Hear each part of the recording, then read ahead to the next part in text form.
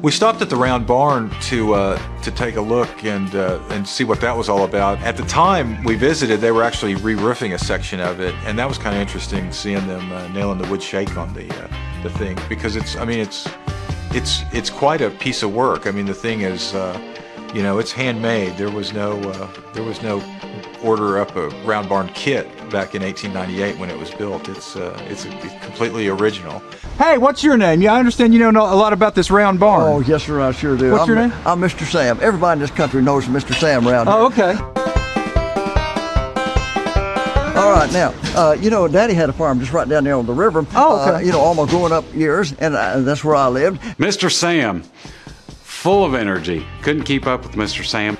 He'd either just finished an espresso or is just like the most energetic octogenarian I've ever met. And then 3 years, no, about 60 years ago, I bought my great aunt's farm, which is 3 miles east. Oh, okay. Right down the road. The prettiest farmest part of the country.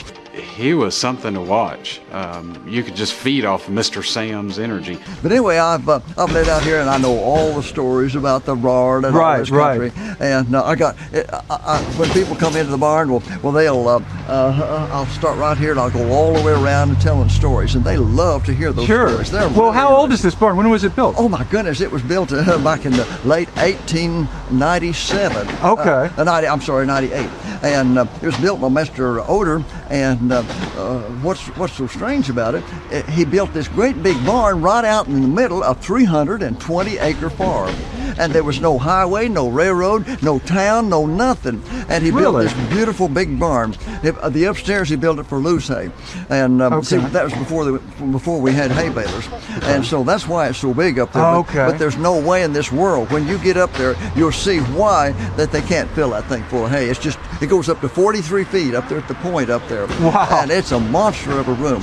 He was more than happy to show us around and give us some history of the barn, and I loved his story about one of the reasons that they made round barns was so that the evil spirits couldn't hide in the corners. I'd never heard that one before. Up in Pennsylvania, up in Massachusetts, they were very superstitious back in the early days. And so the people that built the round barns, the farmers, they were afraid the devil was going to catch him if they caught him up there working up in the loft up there, and in a square cornered barn like that, they would catch him in the corner. And so now if they built a round barn, you go around and around, and no corners. He never would catch you. And so that's why they built. I never heard that. That's interesting. You didn't just make that up, did you? No. Sam's telling the truth. Okay. Now, I still kind of wonder if he didn't make that up. Now, Mr. Oder didn't, the man that built this barn, he didn't do that. Now, he built it because Oklahoma has always been known as what? Tornado Alley. Tornado Alley. Okay. Now, even back in the 1800s, we had tornadoes here at Oklahoma. Sure. And so he said, instead of building a square barn where the wind could hit that flat side and knock it down, put no guess sides what? on it. Look at here. Look at here. Wow. Where the wind will go this way and this way. Sure. I have stood right here. The wind it's aerodynamic. Yeah. The wind blowing 70 miles an hour. And you couldn't even stand up out here. I go inside.